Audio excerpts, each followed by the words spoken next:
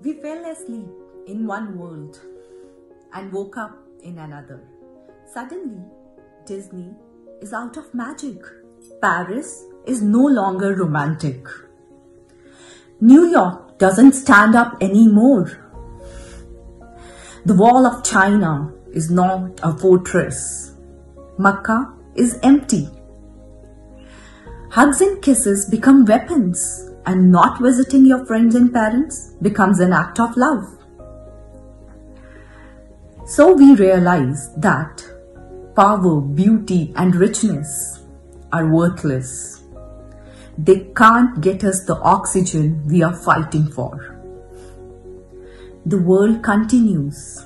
The life continues. And it's beautiful. Only the humans are in the cages. So I think it's trying to give us the message. When you come out, you have to change. The earth, the water, the sky, they are fine without us.